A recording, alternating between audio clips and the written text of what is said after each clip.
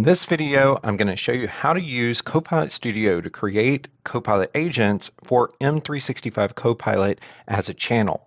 This will allow you to be able to build full Copilot capabilities and full agent capabilities inside of the M365 Copilot as extensions. In case you're new to Copilot agents and you don't know what they are, think of Copilot agents as the extensibility layer for the M365 Copilot or for first-party Copilot products at Microsoft. So in this video, we're going to go through how to do this using Copilot Studio, the full Copilot Studio experience. I have a different video that you can go to see how to do it with the inline builder. This is going to give you the power to be able to use topics and other things that you can't use in the inline builder. So that gives you the full power of Copilot Studio to build these Copilot agents. And just to show you what I mean by a Copilot agent, one last time here, I want to make sure that you understand the difference between a full agent built inside a Copilot Studio versus building a extensibility or a Copilot agent itself. So you'll see on the left-hand side, we've always been able to go and build our own agent. And then on the right-hand side, we've also had the ability to extend first-party Copilot products like the M365 Copilot using Copilot Studio. But we always had a limitation there because you only could do what the inline builder could do. Now what we're able to do is actually do the thing on the left here, which is build your own agent and then use that as an extensibility to the M365 Copilot by just publishing to it as if it were its own channel. This is super powerful because it gives you the ability to use everything inside a Copilot Studio that you've grown to love and be able to bring that over into the M365 Copilot. Examples of this would be things like topics or actions or other things that you couldn't do with the inline builder. So what you'll see here is that we're in the M365 Copilot experience. And if you notice over on the right rail here and say create an agent. And when I click create an agent, what I'm doing is you can see this is Copilot Studio. And sure, I can click on something like career coach and be able to start building an experience that I'm looking for and even go to configure and be able to come in here and be able to add different capabilities, give it different instructions, all of these wonderful things, as well as add knowledge. But you'll notice that the knowledge is really limited to just what's in the inside of SharePoint and things of that nature. But if you've watched a lot of my videos, you know that we do things with topics and actions, and you can see actions aren't even available in this at this point. And that gives us the ability to have really, really robust Copilot or agent capabilities that we want to build. But we've never really been able to take those and bring those to the M365 Copilot. But that all changes now. But the way that we go about it is we actually start in Copilot Studio and build what we're looking for and then publish it across to the M365 Copilot as an extensibility or a Copilot agent. So let's go see how you go do that inside of Copilot Studio versus starting with the inline builder in this experience. Okay, so now what we're in is we're in Copilot Studio itself. And as you can see inside of Copilot Studio, we have a completely different building experience here. And one of the things that we're going to do is we're not necessarily going to build in this video because this video is more about going in and being able to make an agent available as a Copilot agent inside of the M365 Copilot. So what I want to do is let's go take one that we've already built. So let's go into agents and let's go into the Porsche 911 manual one. I did a video on how to do this one historically, so if you're interested in that, go check out that video. However, what I want to do is just kind of look at it. And so that way we can see what this does and maybe the things that we need to do in order to be able to make this all work. And as you can see, in this particular one, this is basically just one that allows us to be able to um, look up information about the Porsche 911 and things of this nature. And then if I scroll down, you'll see that I have knowledge, but this knowledge is not inside of SharePoint. This knowledge is actually PDF documents that I have basically uploaded into Dataverse to be able to do this. So whenever we talk about that, I went in to add knowledge, and I came in and I just dragged and dropped these files in to be able to talk with it. Now, the thing is that that adds the ability to search across images and things like that on these particular documents. It also means that anyone who has access to this agent, I don't need them to have rights to something downstream inside of SharePoint. It just means if you have access to this agent, you have access to these PDF documents that will be used to be able to answer questions. Now, the other thing I did just for fun to show you guys is I also added a topic, and this topic is the order pizza topic. And again, I just used a simple create a new topic and made it where we could have the ability to order some pizza through this, just to show you the concept that we have the ability to also have topics within this. Now, again, we could add actions. We could easily come in here and add like the weather action or things of that nature.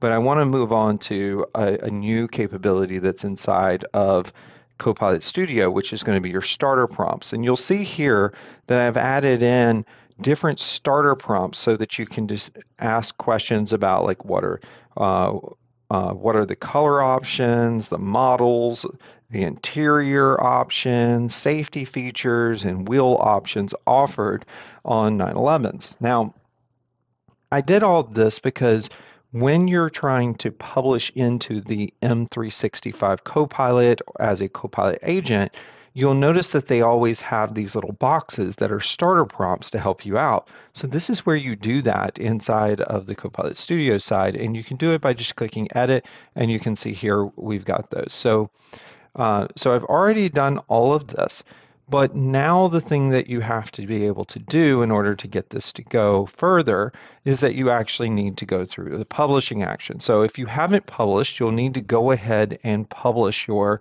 Copilot agent. The reason I'm getting this risk is you'll see here that I'm saying that I'm published to all users in the organization, but I'm just going to go ahead and hit publish here and let it go through its process.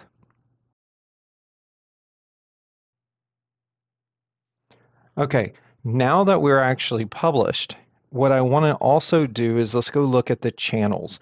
And when we go to the channels, this is going to be where you have the ability to choose where you want to make your different agent available.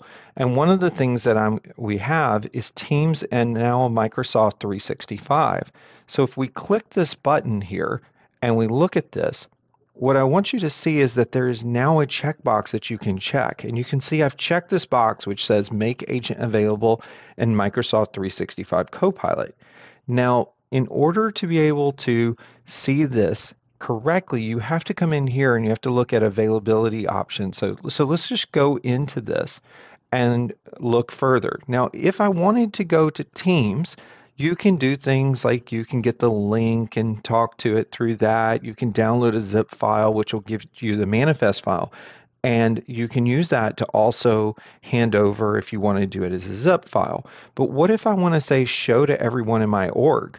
Well, in this case, we've actually built it so that you can go in and set this up. And notice that there are other options that we had here. We had the ability to also say, I only want to give it to a certain set of people and shared users. But let's go ahead and select show to everyone. And then what we can do is we can click this button and notice we've got the app ID in case you need it. But we're going to go ahead and say that we want to give everyone access to this agent. And I'm just going to say yes to this. Now, once I do this, what I'm doing is I'm asking for permission to the admin of the M365 Copilot and Teams to be able to go do this. And you can see here that we are now waiting for approval. Now, in order to be able to get that approval, what I'm going to do is I'm going to go and I'm going to play the role of the admin now and let you see what's going to happen. And you can see here that we've got it available and such. So in order to do this, and if you're not familiar with this, I'm going to just navigate from Copilot Studio over just so that you can see how you can go about doing this if you really want to. So one is I'm going to just jump over to the Power Platform Admin Center really quick, and then notice down here we have admin centers, and if you scroll down you'll see the M365 Admin Center. If we go into that particular admin center, you'll actually be able to come in and say show all down here, and you'll notice that there is an admin center for Teams. So we'll go into the Teams admin center, and when we go into the Teams admin center, you'll see here Teams apps, and underneath Teams apps you can see manage apps. And when we go through this and we look for this, you'll notice here that now we have one that says submitted a custom app for approval. Now, in order to get this approved, what you need to do is you need to come in and you need to filter down. So we're going to come in here and create a filter, and we're going to say that we want to look for publishing status is equal to submitted. And we're going to apply this. Now, once we've done that, you'll see here that it's currently blocked. So as the admin for Teams or for M365 Copilot needs to approve this for use for the organization. So let's go into it and look at this. And you can see that they're going to get all the different information about it. They'll be able to see privacy policy, the icons, all of this stuff. And know that people tend to have their own reasons or processes within their organization on what they're expecting these things to meet as far as certain levels of requirements for your, like a center of excellence or something like that. But we're going to go ahead and say that we're good with this. And you can see they could reject it, but we're going to go ahead and say publish. And once we say publish, what we have now done is we have made this available for our different users. But notice that it says here it can take a few hours for it to be able to populate. So I'm going to speed the video up a little bit and allow it to be able to go through the publishing process, so that way you guys don't have to wait for it. Okay, it's been at least 4 hours that it took to be able to go through and become available. But now that we actually have our published Copilot agent that has been built and is now available, you'll notice that we're now back in the M365 Copilot interface. And as the user, it's not just auto-populating here for me. So what I'm going to do is I need to go in and say that I want to actually use this one out of the different agents that are available to me. So I'm going to go ahead and say get agents here. Now, once I do this, you'll notice that it basically takes me over to the apps section on this side. And you'll see that you've got all these different ones that are available to you that have already been approved or are part of the pre-approved ones. And I'm just going to type 911 in here. And you'll see now what we have is we have the Porsche 911 manual that's available to me. And I can click on this, and I can see here that it says it works across Copilot and Teams. You'll see all the information that we had put in before.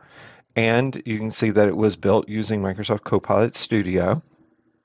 But we'll just go ahead and click Add. And once we go and we click Add, what's going to happen is that it's going to pop up over here. And remember, we had those different pre-made selections inside of Copilot Studio, the different things to help you explore what that thing can actually do. Well, in this case, what I can do now is I can click one of these and I can send it through, and you'll actually see that it's going to go out, it's going to hit the the Copilot Studio implementation for this particular thing. Now, it's been a while since I've hit it, so the first time, sometimes it takes it a second just to fire up on the back end and the infrastructure. But we should have it be able to respond to this and answer the questions. Now, and as you can see, it went ahead and it answered this question for us, and you can see that it's using the different items that we had. Now, the other thing is that if you recall, we also had the ability to say order pizza, and it would go through and allow us to be able to do a multi-step thing and ask me what kind of pizza, and I can say pepperoni, and do all of these things. And be able to actually interact with this particular this agent. So we're just going to finish doing this so that you guys can see it, and you can see here that it did all this. Now that was a custom topic that we used just then inside of the Copilot agent. Now this is something you couldn't do if you had done it any other way. So also, when we were doing this up here, we were using the Dataverse upload a file option for these particular pieces of information. Again, something we couldn't do with the inline builder. And so this gives us the ability to really expand what a Copilot agent can do way beyond what the inline builder is able to produce today. And there's one last little trick that I do want to show you that if you're not aware of this is if you go into Copilot back up here on the top, you can come down here, and now that we've installed this as a Copilot agent, we can do an @ to the force manual, and we can say something like, what colors does it come in, right? And we can ask questions that way as well. So you don't necessarily have to go talk directly to it on the right rail. We can mention it, and it will go through the process and it will answer the question here. Now, one of the things that you'll see is that it takes it a second to respond, and it's because of the fact that we don't have streaming support quite yet for this particular implementation. So assuming that, streaming responses would come in, you'll see it start to do things where it'll answer the question and it would generate this response and stream the response back. So looking forward to when that particular capability comes in. It's definitely something that I know is coming. Well, I hope you liked this video today, and if you want more videos like that, please make sure that you like and subscribe to my channel. And as always, you can try Copilot Studio at aka.ms/trycopilotstudio.